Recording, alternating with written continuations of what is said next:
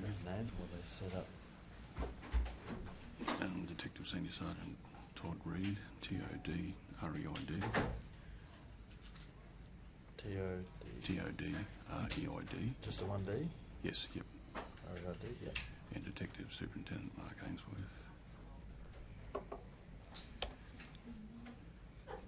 A-I-N-S-W-O-R-T-H. Yep. Detective Superintendent and Detective Senior Sergeant. That's right, yep. Thanks, fellas. Thank you. Here you go. Sorry we're running late. That's all right. The traffic was bad enough, then we got held up by a fire truck. Could have been worse, you could have caught the train. You're still waiting. Oh, I don't know. We'll put this. Will you both be talking? Yeah. Put it there if you I'm just Can worried hold it. about how you got both of you. lean into the microphone. Sure doesn't bother. Can you just both just say a couple of words? Just one at a time, count to 10 or whatever. Good morning. Good morning. Good morning. I'm not sure how that's going to be.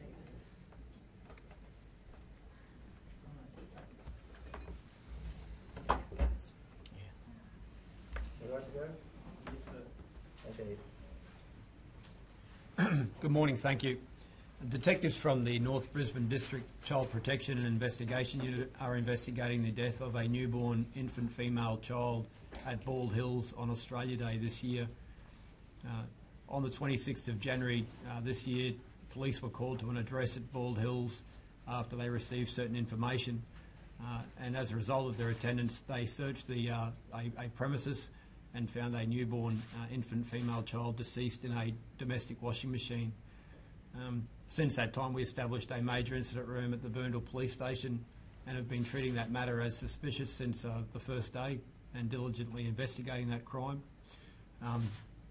We've recently received the results of forensic testing which have confirmed that the matter is suspicious, and we're now appealing for any information from the public, people that might know the family involved, no matter how insignificant the information might be or they might think it to be, but to come forward and contact Crime Stoppers on 1800 333 000. Thank you. Who called police? Who called police? The ambulance service. What was the official cause of death? We haven't received that as yet. Who called the ambulance? The public? Was it a tip-off? The ambulance was notified by a member of the family. Have you been able to identify the baby's mother? Yes. Has she any other children? Yes. Are you prepared to say how many?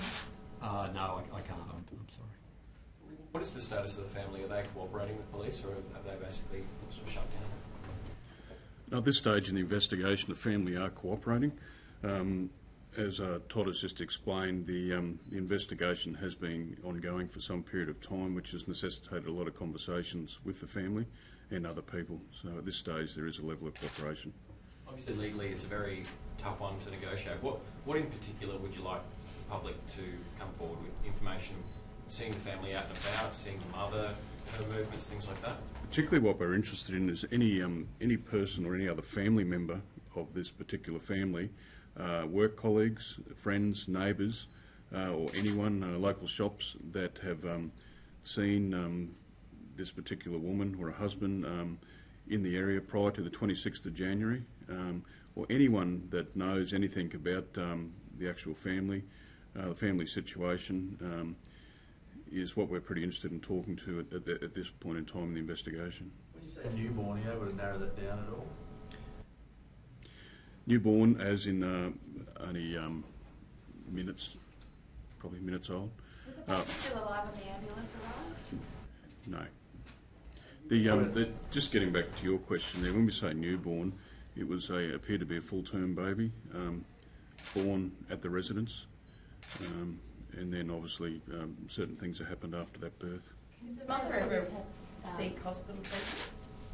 Did the mother ever seek hospital treatment, like most women would if you've just given birth? There was, yes. Can you say whether the baby had died before it was put in the washing machine, or did that happen in the machine?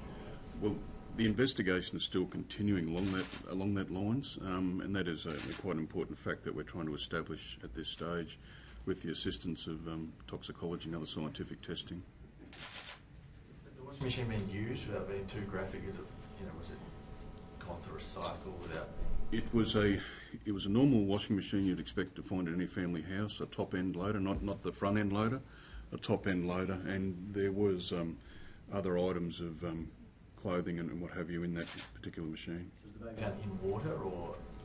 No, the baby was located in the machine, wrapped in an item.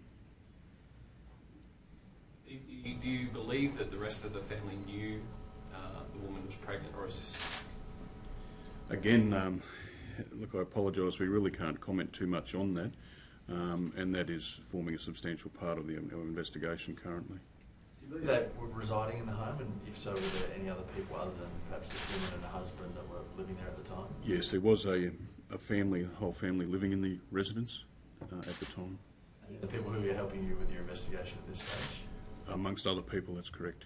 When you say a whole family, was that a woman, a couple and their children, or was there other extended family members? No, at that stage, just the family, the couple and their children. Are the children still with the mother and father? I'm sorry, we can't tell you that one. When you say that you're asking the public or people who've seen this woman to come forward, what areas, obviously not the home, but what areas would people have seen, or possibly seen this woman? Is it local shops? And what are those shops? Local shops in the Bald Hills area, schools in that particular area. There's members of the family and associates of the family who have already provided us with statements, but we would appeal that even if they may have had further information as a result of our recent testing, we'd appreciate them to come forward again and revisit that with us, no matter how insignificant it might be. Are you going to be releasing a photo of the woman to help people at the shops and those sort of things know who we're even talking about?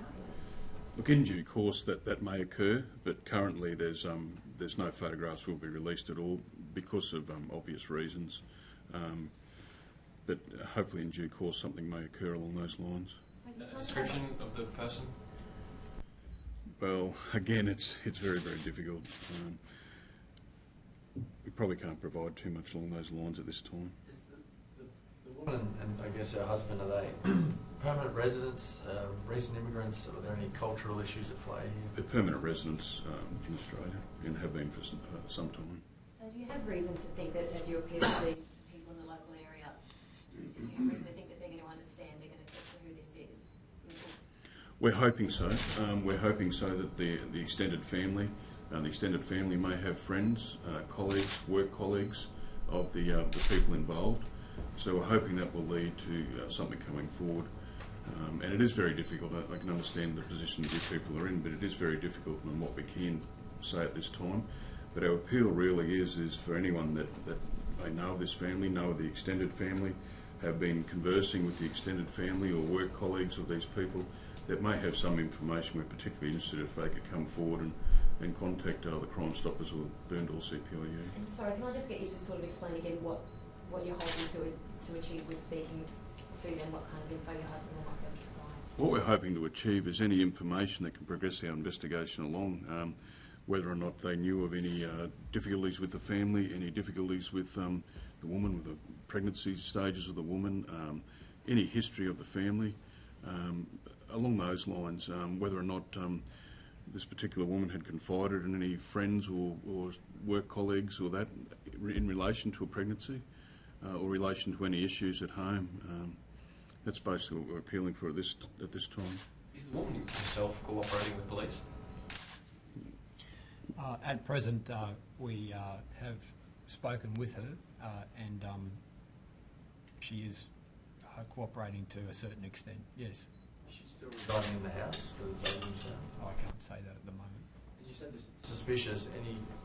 What are you waiting for to determine whether this, I guess, is a murder investigation, whether these people become suspects? Well, it is going down that line at the present time of a suspicious death, and as we said, as a result of the toxicology and scientific testing, we believe that does remain a suspicious death, and we're treating along that line. The major incident room is still in operation, and a number of investigations are still continuing at the present time. So it is being treated as a suspicious death. So a stillbirth has been ruled out. That's correct. What's the delay been in going public with this? There's been no real delay in going public. I can understand that some people may think there is, but as part of the investigation, we have to be pretty certain that there is anything suspicious involved. I think we've, in this stage of the investigation, we've probably reached that suspicion, and hence the need to come forward at this particular time.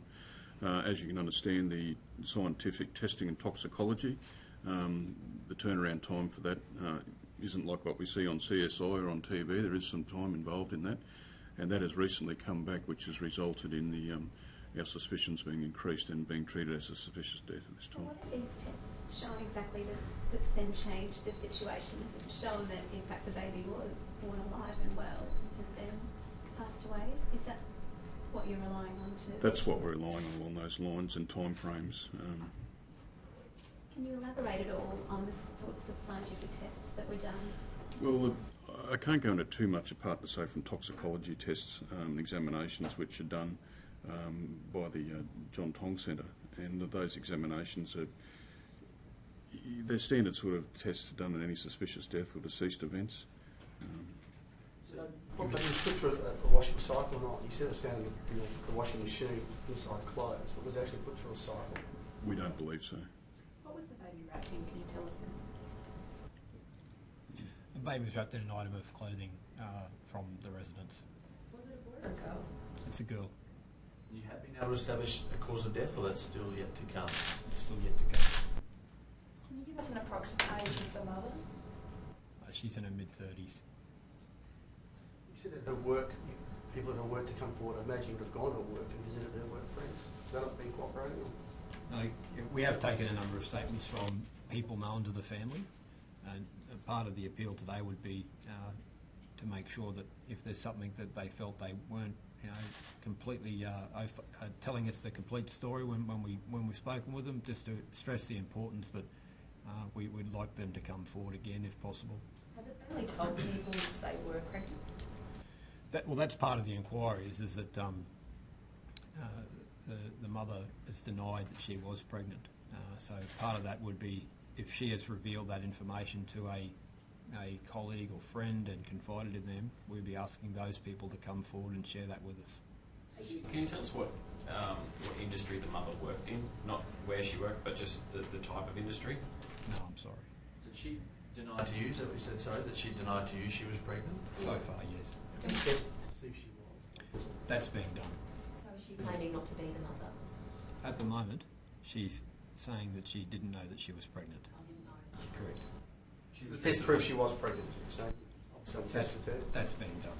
Yeah. And that's proved she was. We don't have the results yet. How far away are those results? I can't say. Is it fair to say you're not looking for anyone else in relation to this baby's death? You're focused on this particular mother and perhaps her husband? At this period of time, it's being treated as a suspicious death. A number of avenues of inquiry are continuing and are taking place, so we're not focusing on any particular individual at this time. It is an open investigation, and all avenues of the investigation are being conducted to ensure that... If you done a DNA test on the baby with the family to determine who's her... We probably can't talk too much further about it. That's the crux of what we've got at this time. And look, I apologise, it does sound reasonably vague, but the main thing today is just the appeal for any assistance to come forward. Obviously, in due course, as the investigation progresses, there'll be further media releases with further updates. So unfortunately, that's about all we can say at the present time. Her other children, are you able just to narrow down how old? Like, are they all under 10, or are they under 5? Like, just to paint a picture of how many kids, it might help people in the shops. Yeah, look, it probably could, but unfortunately, we're just in a position where we can't divulge that information currently. How many children does she have? Again, we can't divulge it, I'm sorry. Must be a very frustrating investigation for police.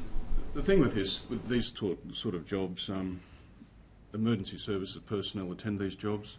You've got people at hospitals that become involved in this matter, and the family alone, and relatives and friends and neighbours. It's a particularly stressful time for a lot of people, as you can well and truly understand. So we've just been continuing an investigation in a professional manner and going from there. So And how many Okay. detectives and police are working on the case? Just numbers? that's probably about all we can say at the present time. Okay. Confused whether we've established whether it is the mother and baby are connected, or is that still yet to be officially? It is her baby. I mean, we refer to her as mother, and there doesn't seem to be any Yes. protestation. Okay. But has she denied that it was a She's denied. We probably can't answer that, I'm sorry. Any motives? Can't answer that, I'm sorry, at this stage. Investigation's ongoing. I'm sorry, this might be going a bit too far. You said the baby's only an assault and things like that, but things like that, there's the cord still attached. Can't comment on that at this stage. Do you want to just give your names and ranks? Detective Senior Sergeant Todd Reid, T-O-D, R-E-I-D, from North Brisbane CPIU. Detective Superintendent Mark Ainsworth, Regional Crime Coordinator, Metro North Region.